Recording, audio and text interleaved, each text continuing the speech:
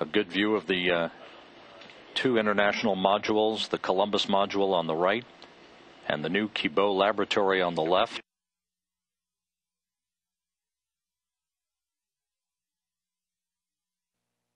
The fly-around underway.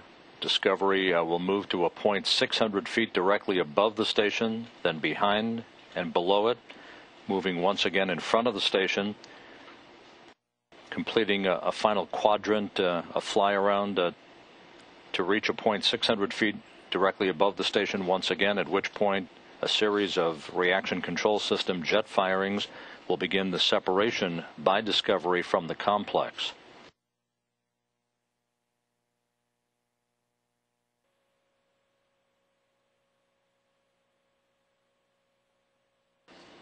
Now flying into an orbital sunrise, a bird's eye view of the International Space Station from the shuttle Discovery.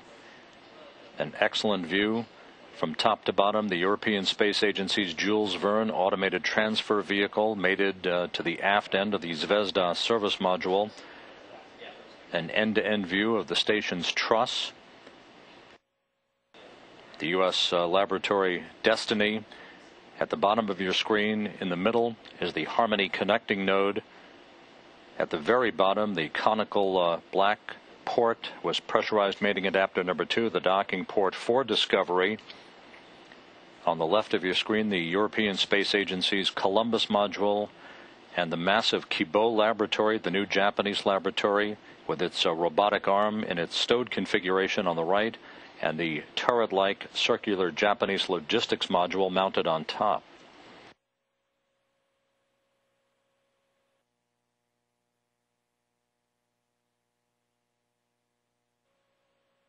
Pilot Ken Ham at the controls of the aft flight deck of the orbiter, which is now directly above the International Space Station, 625 feet away.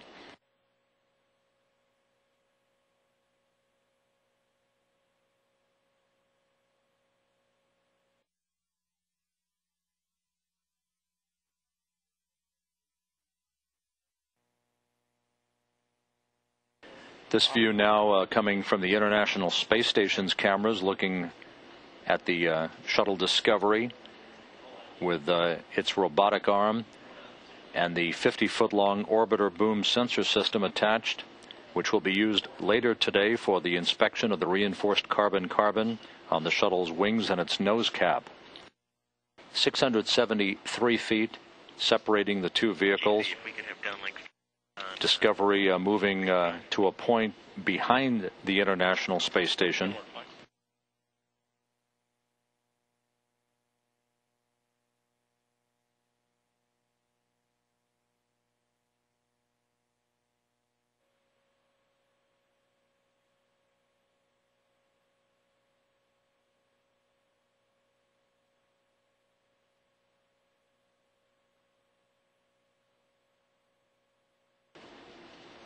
Great view of the shuttle Discovery from the International Space Station external cameras.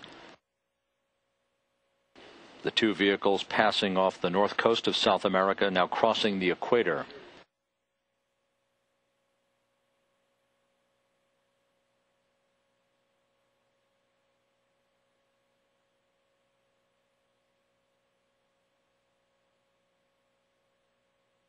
Looking down at the overhead windows on the crew cabin of Discovery, in which pilot Ken Ham is at the controls,